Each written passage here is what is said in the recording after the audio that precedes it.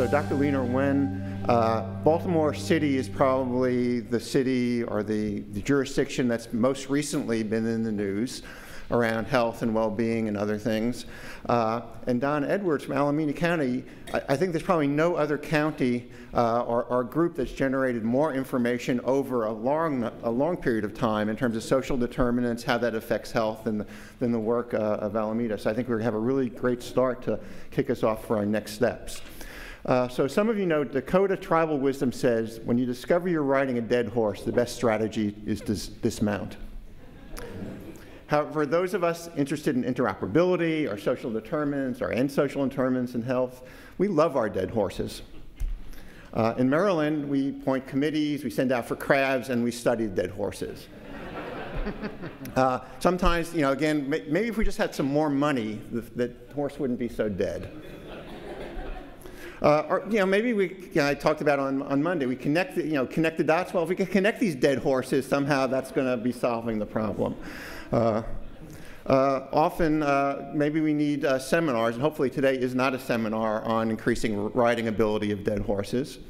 Or, you know, it's a standard issue. We just need to have different standards for our dead horses, and then something would happen. Or we do site visits to each other to see, you know, maybe their horse is less dead than our horse.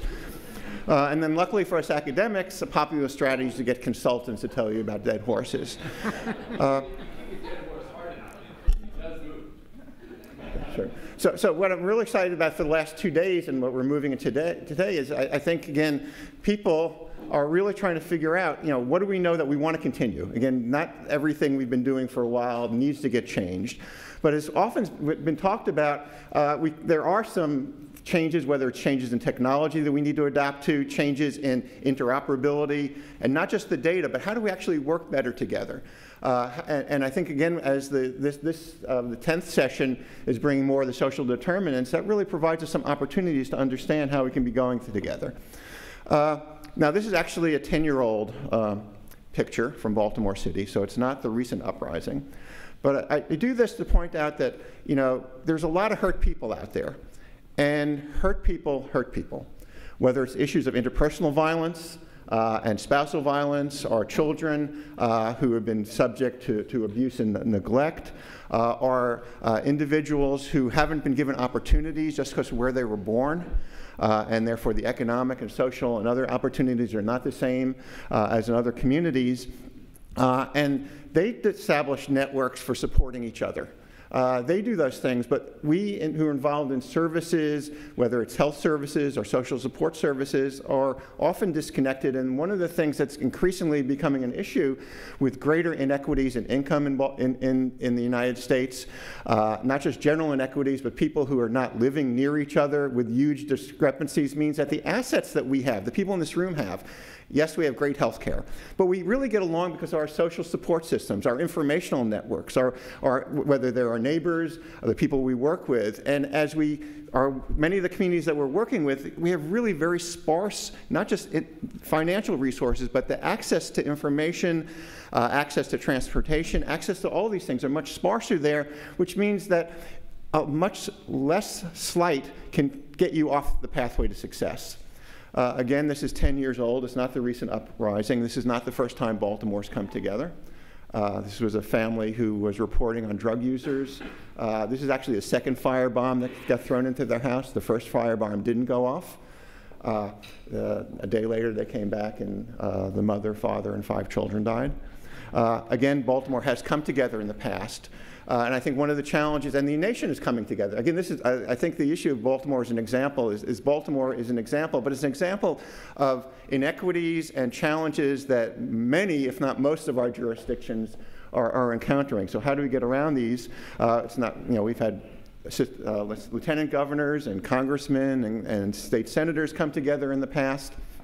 On Monday, when I stepped in quickly, I pointed out that a few miles apart in Baltimore City, we have people living more than 20 years longer in terms of our average life expectancy than other neighborhoods. Some of the neighborhoods where they're living in have some of the best health, not just medical, but health institutions in the world in terms of Johns Hopkins and the University of Maryland, yet we still have these huge inequities in health services. So again, it's not just an issue of availability, it's how do we get our access, get them acceptable, and as we've been talking about, how data can be useful. It's also important to recognize that at different stages of our lives, there's different institutions that are important for us. I mean, early on, it's really the family of orientation and to some extent our parents, neighbors. Then schools become critically important as opportunities for ourselves as when we're children, and then for our children. Peer groups then take on increasing importance, then where you're working, these other assets. And I think as we've been talking about population health and other things, we're really moving away from somehow it's a physician and a healthcare visit that's going to be fixing things. It really is coming up with a new way of supporting individuals in their community, connecting these things together that we need, involving work and human resources and employment and insurance and other kind of things. Again, just pointing out that there's a lot of data on adverse childhood experiences. These are some of the adverse childhood experiences for Baltimore City, Maryland, and for the nation. And again, Baltimore is just an example. Many of you who are coming from urban areas have very high rates of adverse childhood experiences in there. We also know that this is also related to poverty. So 400 or more above the poverty level, much lower rates of either 1 or 2 or more adverse life effects. If you're at the poverty level or within 100% of that, over half of the people, 65% of the individuals are experiencing 1 or more adverse life effects. And we know, again, these are early childhood life effects that have a long-term consequence, both for individual effects, but then how people parent and other opportunities that they're going to able to have. So with that as an introduction, it's a real pleasure to introduce Leana Wen. You met Josh Sharfstein earlier. He presided one of the sessions, and we've been fortunate in Baltimore to have some great health commissioners, but each one seems to be getting a little bit better, and we're really amazed about what Dr. Wen has been able to do just in less than 6 months that she has been the health commissioner here in terms of really mobilizing and supporting work that was going on, but also really refocusing us and bringing us together in a very different way. So I think you'll really enjoy hearing her today. Thank you, Dr. Wen. Thank you very much, Dr. Leaf. And it's a very kind introduction, but I also think it sets the bar too high. So let's lower the expectations for us to start with. You know, Baltimore has been in the news so much recently, and pretty much all in bad ways. Right? I mean, we've been hearing about the 2 Baltimores, the life expectancies that differ by 20 years, about how, lead pain, all these issues that have been building up. And what I want to do is, I know that the conference today for a series of changes about interoperability and what we can do with data and data sharing and technology. I want to start with telling you a story, because I'm an ER doctor, and everything that I do goes back to the stories of my patients. And I want to use this story as a way to illustrate 5 lessons that I'd like for us to, maybe not to take away, because I'm not sure that I have the final answer in any way, but at least as a starting point for thinking through 5 concepts. So I want to tell you about my patient, Sean, who is 17 years old, and he's coming to the ER because of gunshot wounds. Not 1 or 2 or 3 gunshot wounds, but 5 gunshot wounds. He was shot 3 times in the chest and 2 in the abdomen. Now, when he came into the ER, he already wasn't breathing. We could barely feel a pulse, could not get a blood pressure. And we knew what to do, right? Because we immediately began to resuscitate him, and we started giving him blood and fluids and inserted a chest tube, and even went so far as to crack open his chest and massage his heart. While we were in the process of resuscitating him, we looked at his charts, and what we had in his medical record was that he had been in and out of our hospital over the course of many years. That this is someone who, even though he's 17, was in the ER at least 5 times in the last year for other injuries related to violence. Punching someone, breaking his hand, being assaulted, being stabbed. Also many visits for alcohol, cocaine intoxication. And many other notes documenting his psychiatric illness and how he had depression and bipolar and was on all kinds of drugs and was homeless and was exposed to lead paint as a child, and also had many encounters with Department of Social Service, Department of Juvenile Service, basically everything in the book. And so for us in the ER that day, my thought was, well, yes, we should intervene and we should do everything we can at that moment for our patient. But where is that moment that we could have intervened before? Was it during those various ER visits Were there other opportunities that we could have identified this child as someone at risk? You know, one of the most depressing parts of my job is I chair a committee called Child Fatality Review, CFR. And Child Fatality Review is a state-mandated committee where we look at every single case of a child who died in Baltimore City. And perhaps the most depressing part about child fatality review, because you have everyone sitting around the table, right? You have the police department and state's attorney's office and DJS and DSS and health department and every home visiting service. And what we'll find in nearly every single case of a child who died, regardless of whether it's a youth who was shot or an 8-month-old who died in their sleep, the sad thing is you can almost predict that it was going to happen before that child died. Because very rarely was it ever that child's one encounter was that encounter where they died, but nearly all the time there were sheets this thick from every agency reporting on what happened to this child.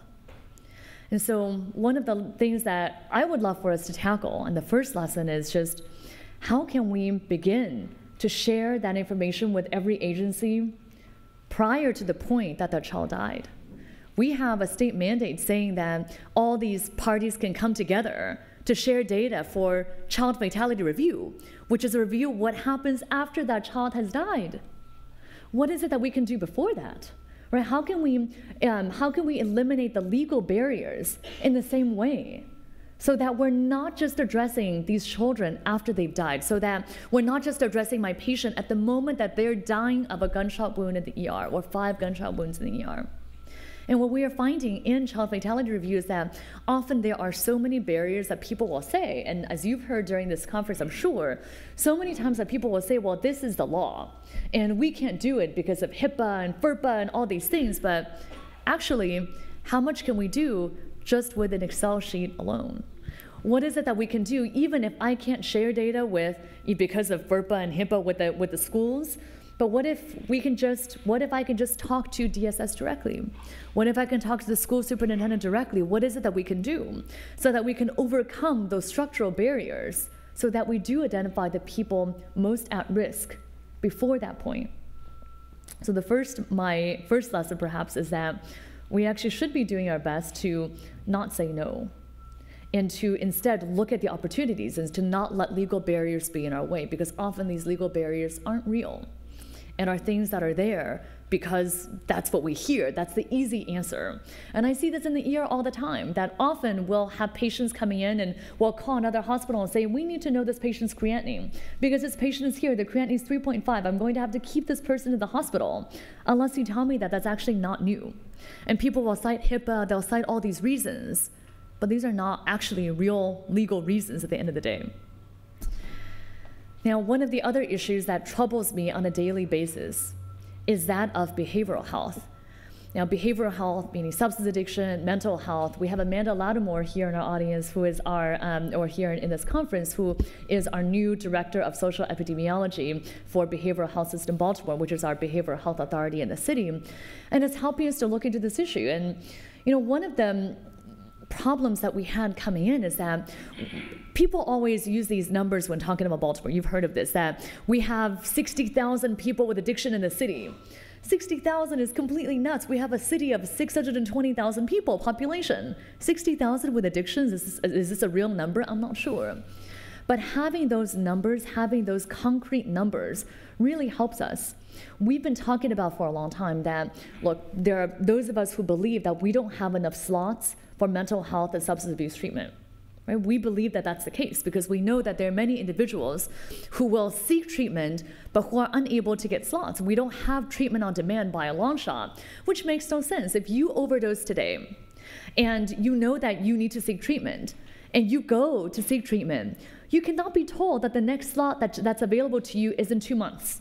How's that going to help you today when you're going to be withdrawing in 6 hours? How's that going to help you today when your motivation is today?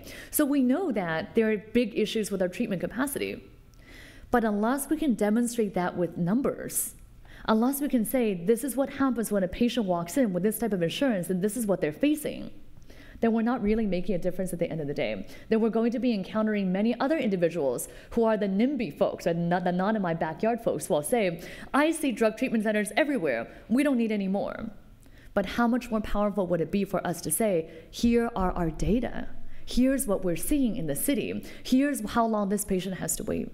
So I think there's significant power in data if we're able to harness it, even in a very specific policy orientation, as in this example. My third idea is for us to leverage what we have, leverage the systems that are already in place. Now, I know that you heard from Dr. Sharfstein and from others about the system that we have in Maryland, CRISP, which is our medical record system for the state and for our region. I previously practiced in DC, and we were so jealous of the Maryland system that we actually all used CRISP in my hospital at George Washington University, because that was how we were getting data about our patients in the DC area and in Maryland. And CRISP offers so many potentials for us. One of the projects that we're looking into, for example, is to identify where it is and how it is that people are falling here in the area.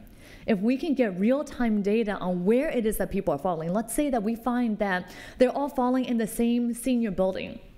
Instead of targeting our interventions on the back end and saying, let's do hip implants, let's focus on what happens when people get, when people go into nursing homes or rehab. How about let's fix those light fixtures?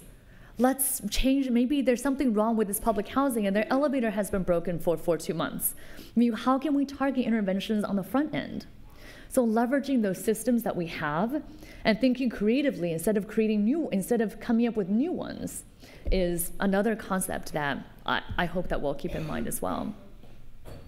The fourth idea, and maybe one that's going to be a bit antithetical to everyone here, is that not always are high-tech solutions the answer.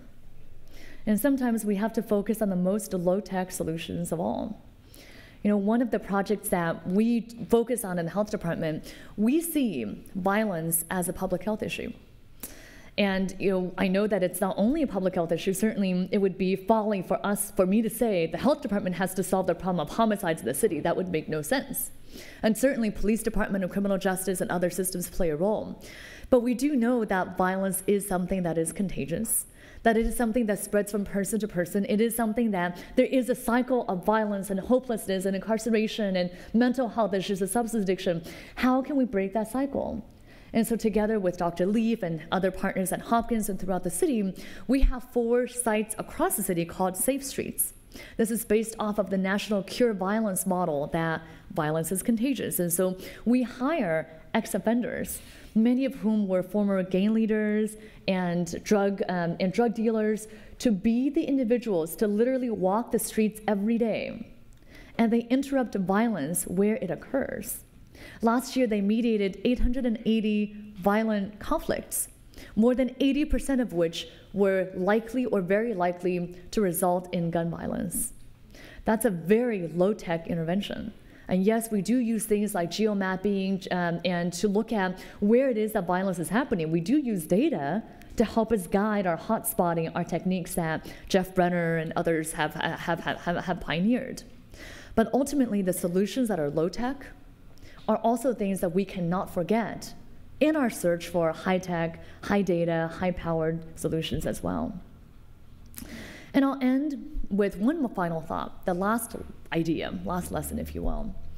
And that relates back to what Dr. Leaf was saying and how he opened our day in the first place, which is that there is this big elephant in the room of what happened here in Baltimore 2 months ago.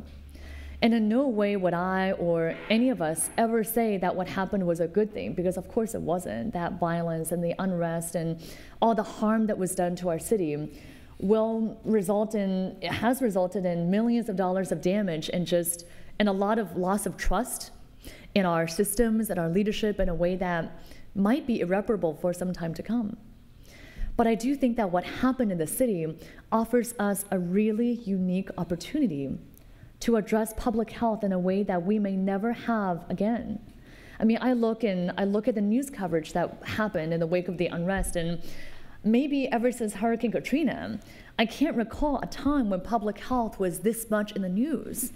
I mean, talking about lead poisoning, talking about life expectancy differences, talking about social determinants of health.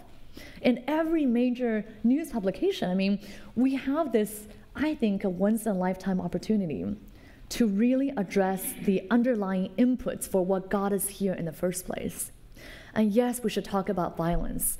Yes, we should talk about, recs and parks and increasing opportunities for youth and all these things that immediately come to mind when we think about why the unrest happened. But I also think that this is a once-in-a-lifetime, once-in-a-generation chance for us to really look at the root causes of what got us here and to think about how can we address mental health? How can we address substance abuse? When we look at our population in our jails, 8 out of 10 people use illegal substances. 4 out of 10 in our jails have diagnosed mental illness. What is it that we're doing to address this most vulnerable population? Baltimore City has always been a pioneer when it comes to place-based care and looking at where people are, not just saying, well, yes, it would be ideal if every child got immunizations with their PCP and got lead testing by their PCP. I mean, it would be great if that all happened. But in that absence of that happening, we've always been a pioneer when it comes to delivering care where people are, visiting people in their homes, visiting pregnant moms in their homes to teach about safe sleep. We were one of the pioneers. School-based health centers are delivering care in schools, reproductive health and LARCs in schools. We were a pioneer. Needle exchange, so many places across the country that still this is a political football. For us, we've been doing needle exchange for over 20 years and have distributed literally millions and millions of syringes and needles. And that is not a political issue for us in the city because it's something that we know to be right and evidence-based. And so how can we leverage the opportunity that we have to address core underlying issues and to build on the innovative solutions that we know are evidence-based? I think that's the opportunity for us in Baltimore, but also the opportunity for so many other jurisdictions and communities around the country. So with that, I wish to thank you for your time, your attention, your focus on this really important issue, and look forward to our conversation. Thank you.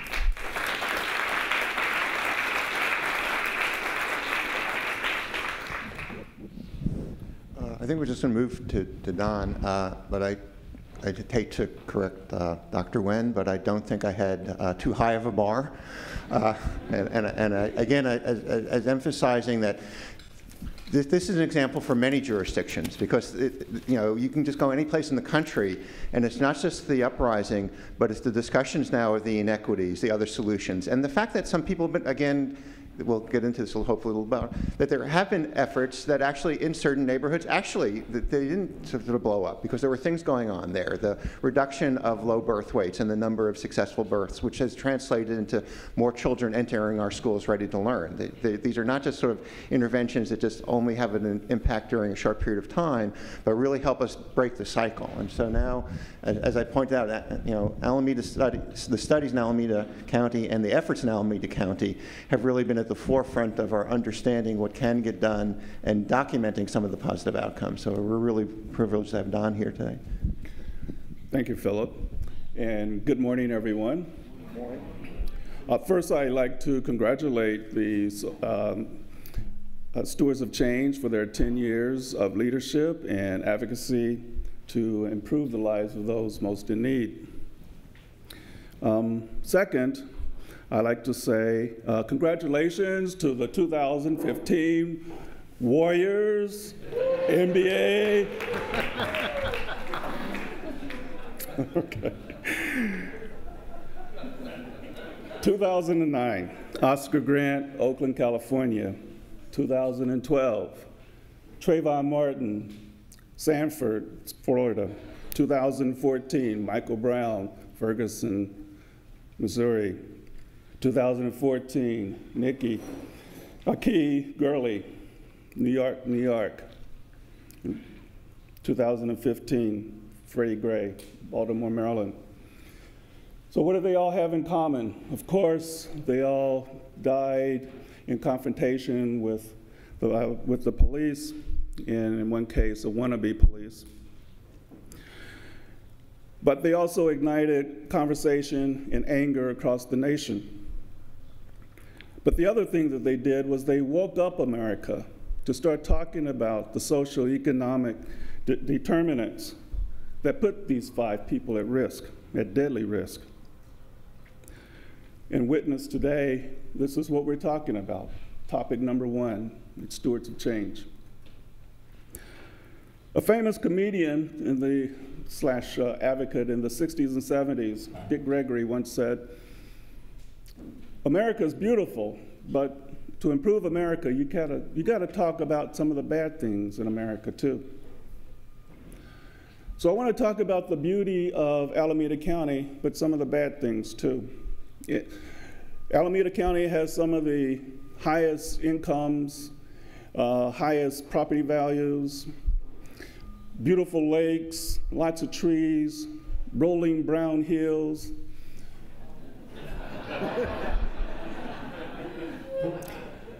10 miles from San Francisco, 30 miles from Silicon Valley, great place to live. Yet we have pockets of high poverty where life expectancy is far below the average. This is Oakland, where I live. And Oakland is divided into the have and have-nots. So if you live in the hills, even in the lower hills, you have high income, you have high property values, you have high educational schools, you have high life expectancy. But if you live in East or West Oakland, you have high crime, you have high poverty, you have high school dropouts, and you have high rates of death due to homicide and unintentional injuries.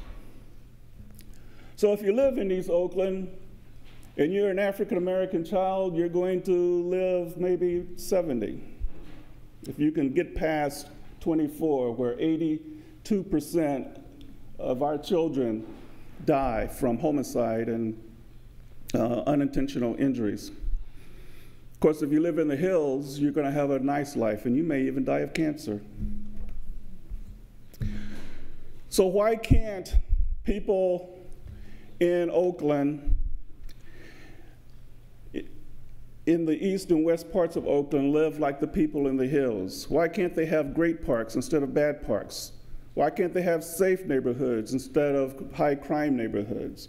Why do they have so many fast food restaurants in our poor neighborhoods? Why do they have so many liquor stores on every corner?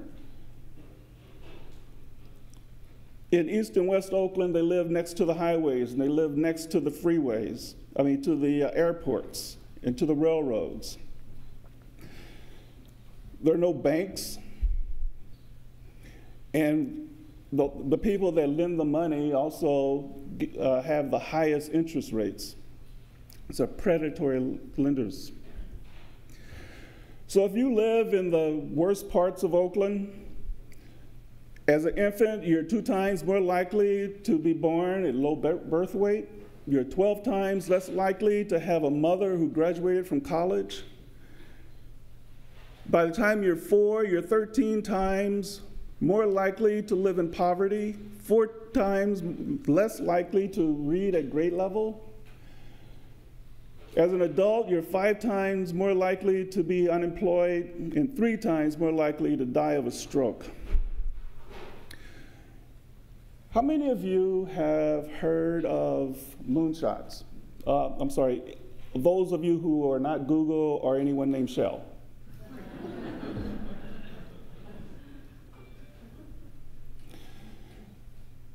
So Google is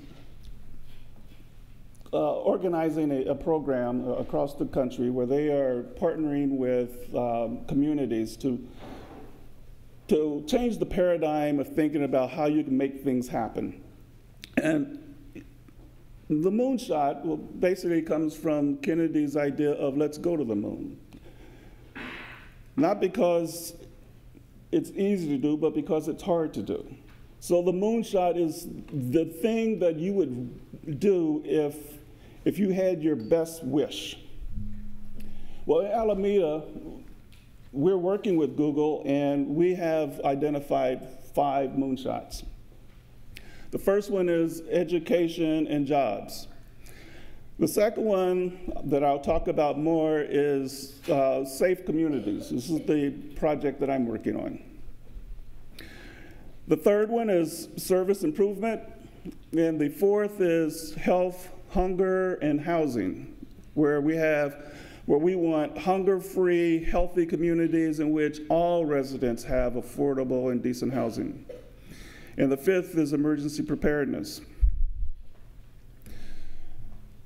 The second innovation project, the one that I'm working on, is called Safe Communities. And we've named it Rebuilding Our Communities in Alameda, ROC AC.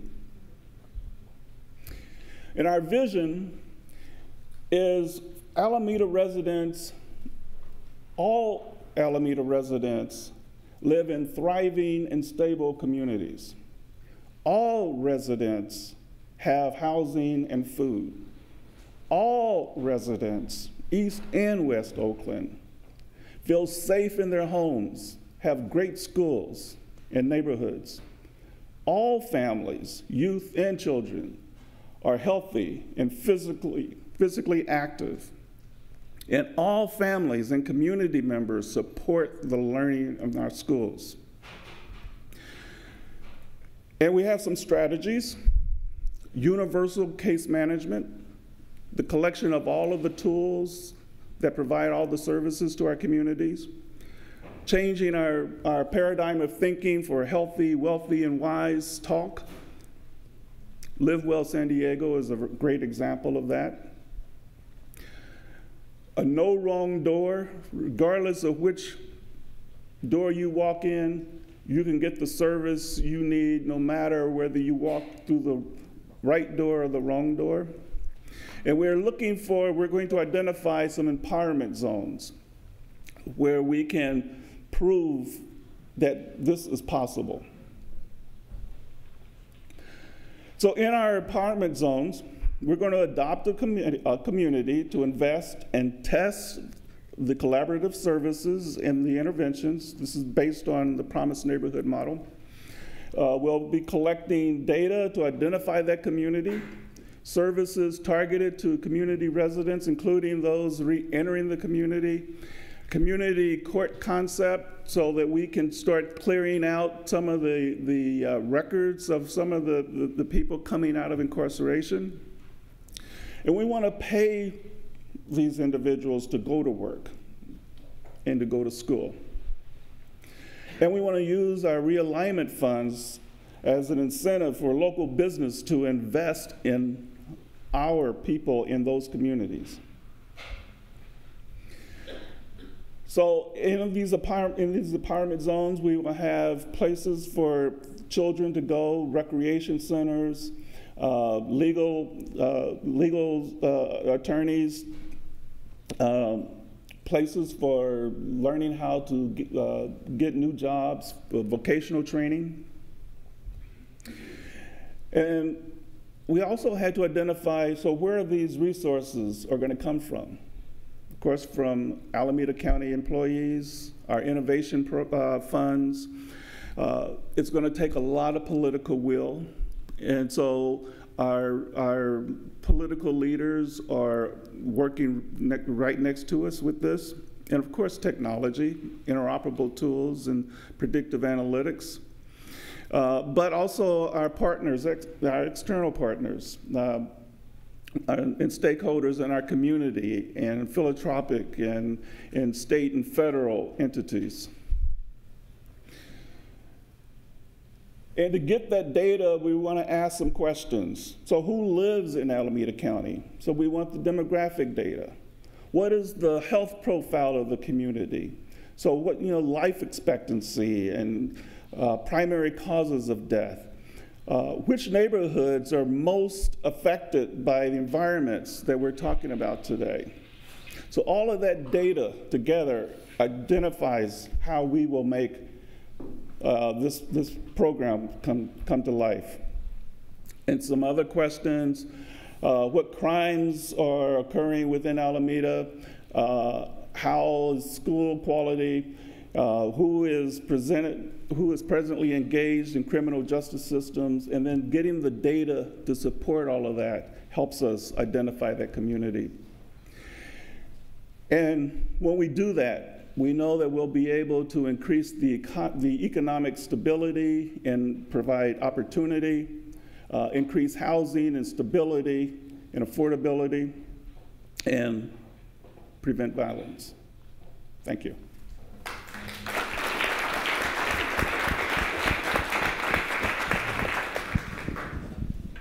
So now we're going to open this up to the audience. There's some mics out there. People, you sit in the mic.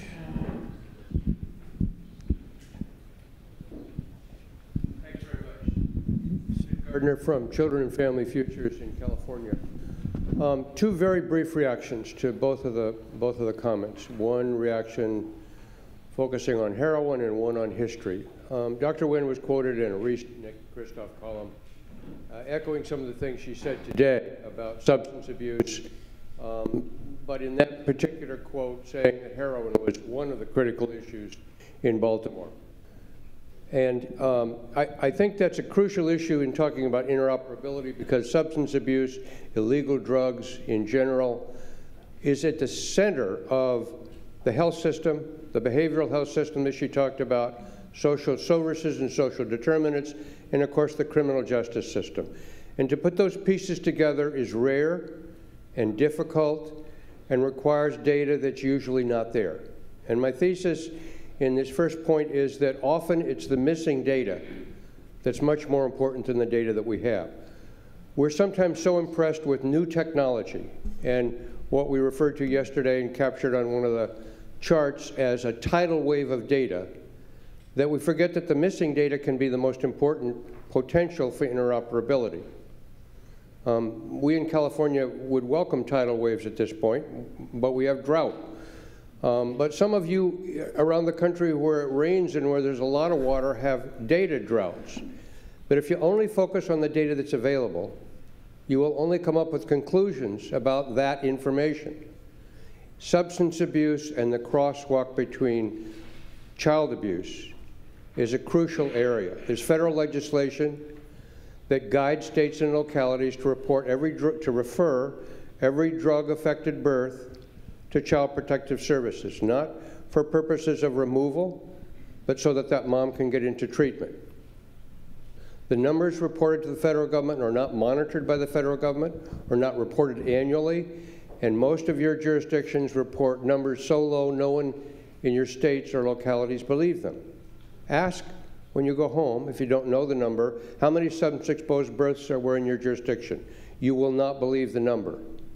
Some of the states and localities in this conference report, as required annually, when asked how many of the kids removed were affected by parental substance abuse, how many of the kids removed to foster care, that critical bridge between health and social services, how many of those kids removed were affected by parental substance abuse. Some of your jurisdictions report 0%.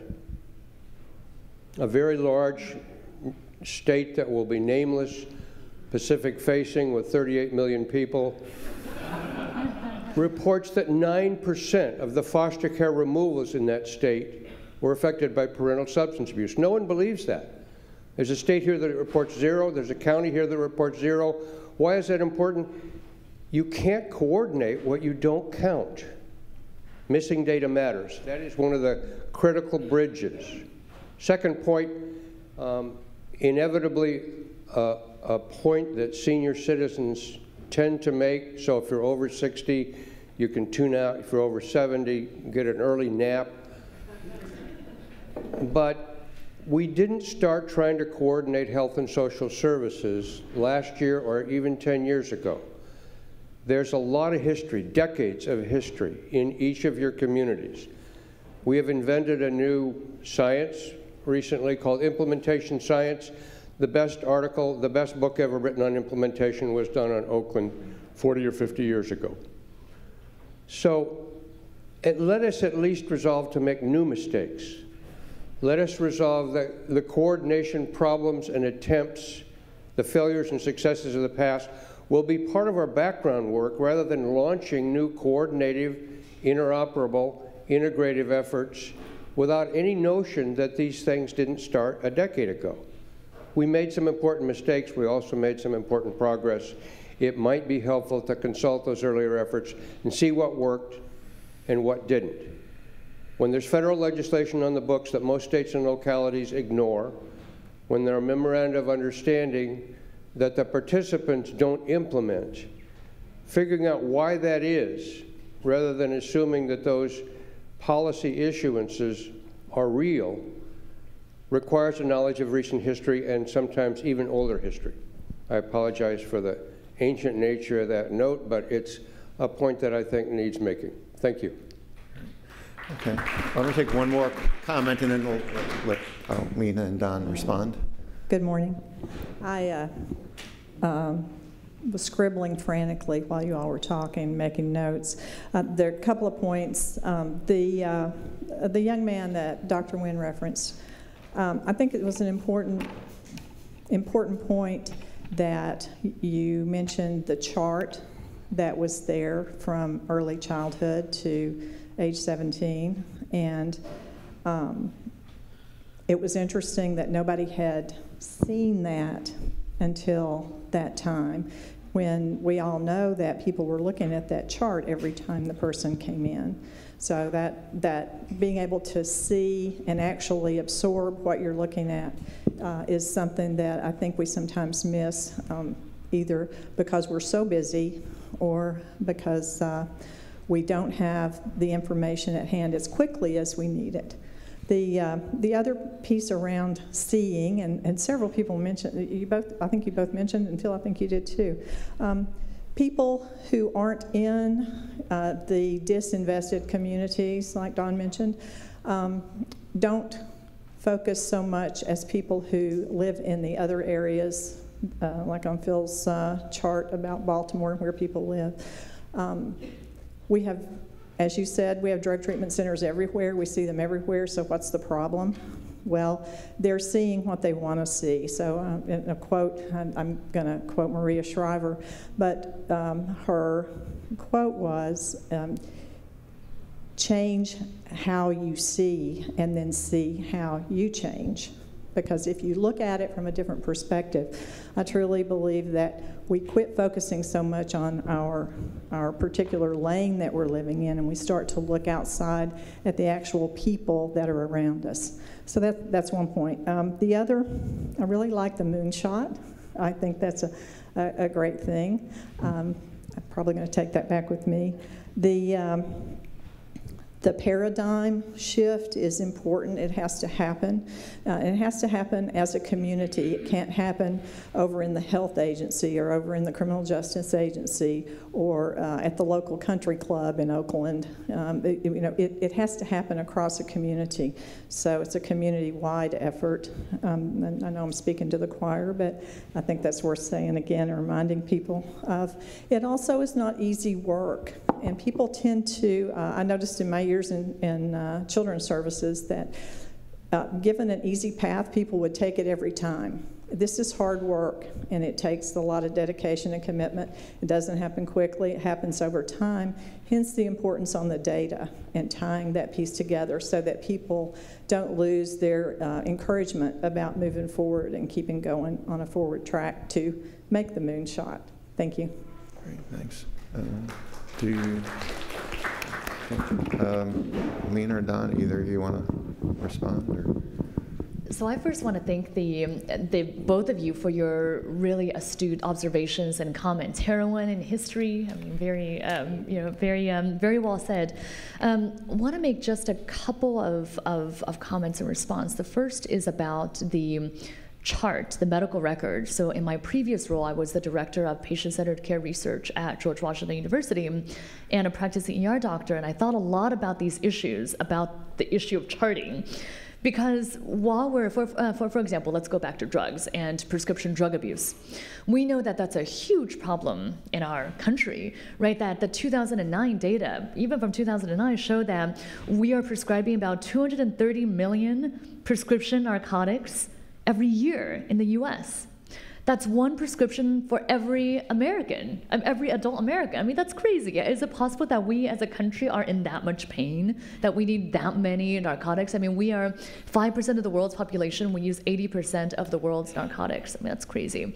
And as an ER doctor, I know that at the same time, we're under extreme pressure in terms of time. And on an average 8-hour shift, I would see between 40 and 60 patients.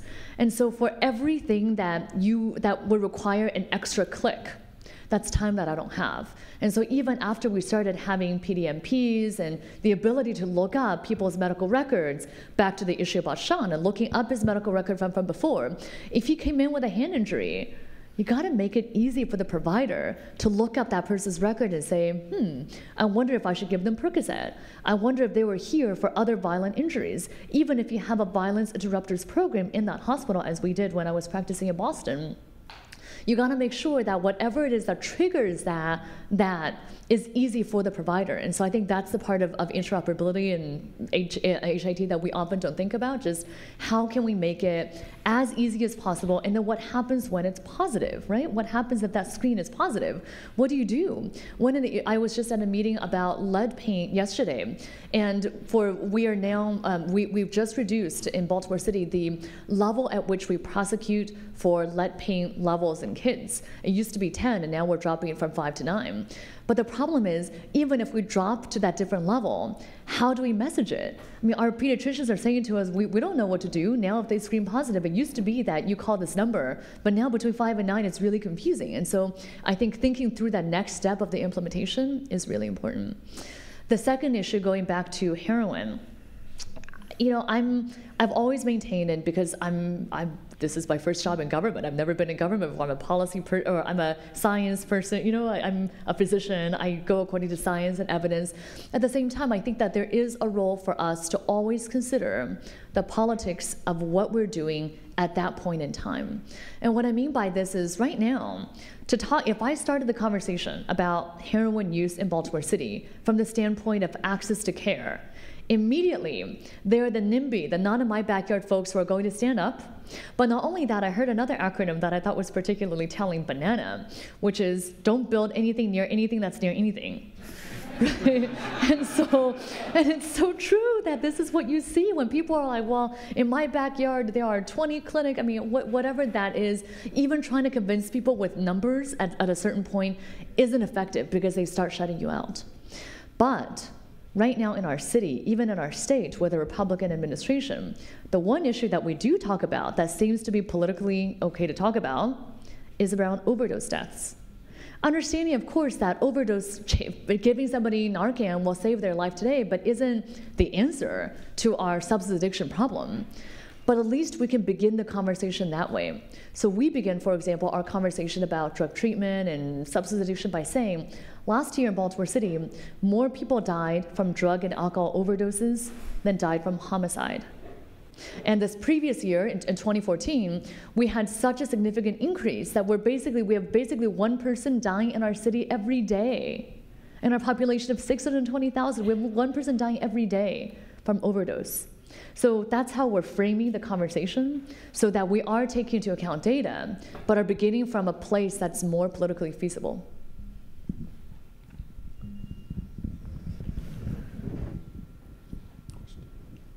Okay, we'll go to another question.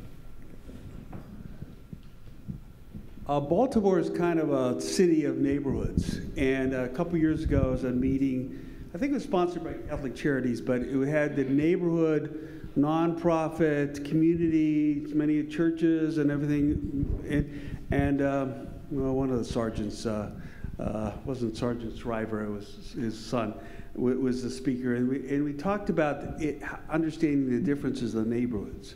So I think that neighborhoods, like you said, Philip, has different other characteristics, and some of them are improving, some of them are going down. Is there some way to get these nonprofit charity groups engaged with the state, the city? Maybe they are, the more than I know. It didn't seem a few years ago like that. I can address this very quickly to say that there is, I think, in every city, I'm sure, same in California, same in, I used to live in St. Louis, another city of neighborhoods with the east and west side, and similar issues of race and everything else too. But there are silos everywhere, right? I mean, even in academia, there are silos. And so what we've been doing in the city is to look for areas of partnership. So we have a campaign started actually when Dr. Sharfstein was the health commissioner called Be More for Healthy Babies. They'll look to see what happens if we unite every city agency and nonprofit and academic institution around one goal of reducing infant mortality. And within 5 years, we've reached the lowest level of infant mortality that we've ever had. And we just announced an unprecedented 32% drop in teen birth rates. So you're right that we are a city of neighborhoods, but at the same time, we have to harness that political will at this time to say, let's actually get everybody together towards the same goal. And that's sort of what we're trying to do with the Moonshot, is pull the communities together and the services where we have health care, good schools, better policing, and help the community pull itself together so that we can reduce the number of injuries and homicides and increase the health in those neighborhoods. Okay, so we'll take one more. Thank you very much, Dr. Wen. I really thoroughly enjoyed your comments about pulling people together and how very important that is.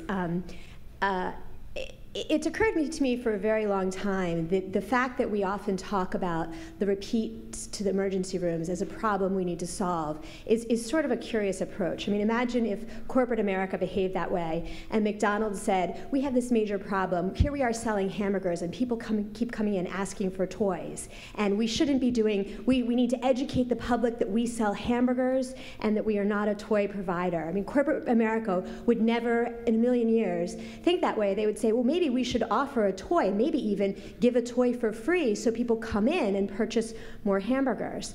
And yet somehow our social services delivery is not thinking creatively and not thinking that way. We have emergency rooms, and they are places where people go for medical care. And I'm wondering, what would it take and what are the obstacles to redefine what an emergency room is? And so instead of the answer being, well, we have so little time as doctors to treat patients, that we actually redefine what our emergency rooms are, and so that instead of treating this as a problem that our customers, instead of treating this as a problem that people are coming to the emergency rooms for the wrong reasons, we start looking at it as an opportunity of our customers keep coming back, and we now have a fantastic opportunity to serve their needs. I think you've said that so well, and you've identified, I think, two different paradoxes in medicine. Right, so the first is the fee-for-service kind of perverse incentives. That on the one hand, we're telling people, don't come to the ER because you should go to your primary care doctor. We're going to make your copay higher if you come to see us in the emergency department. But at the same time, that is what, not in Maryland, which I'll talk about, but in other places, this is the model for healthcare. It is actually helpful to bill somebody for a higher level of care visit. It's helpful to bill somebody for a procedure that may or may not be necessary. Hence, we have a situation where 30% of all tests and treatments done, according to the Institute of Medicine, are unnecessary, to the tune of $750 billion per year. So I think that's one issue. And the second issue is when we talk about high utilizers, we usually say that, as you mentioned, in a bad way, right? We don't say this in a, oh, it's so great that you're a repeat customer. We're going to serve you even better next time. We're going to, we'll improve your experience. How was it last time? Let's make it a 9 out of 10. We don't say that. And instead we say, well, you're a frequent utilizer. There's something, the implication is there's something wrong with you. There's some failure in your ability to understand instructions, some failure in your primary care doctor's ability to follow, some failure that in the system. And we see that as a failure instead of as an opportunity. So I'll say two solutions that may be of help, and I'm not sure that, again, these are the answers, but at least this is what we're trying here in Baltimore and in Maryland.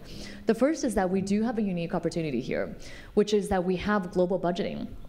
And with the waiver occurring, this means that for the very first time, in any state across the country, that we have an opportunity to align the goals of the hospital with the goals of insurance companies, with the goals of the population, which is that every hospital is going to be paid a fixed sum at the very beginning of the year.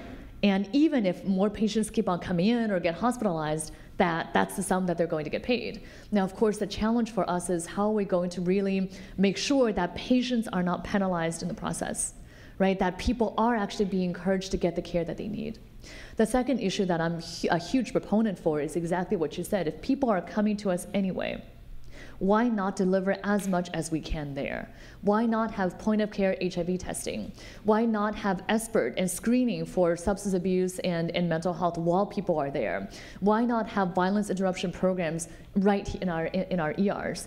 So I think that you'll see two divergent paths, that many places across the country with their ERs are saying, let's cut costs by increasing copays and keeping them out. And some of us in public health are thinking, how can we improve our care in ERs, as you said, to re-envision a different model where we are capturing people where they are. If this is the one place that they're coming to get care, how can we identify the people most at risk and treat them there?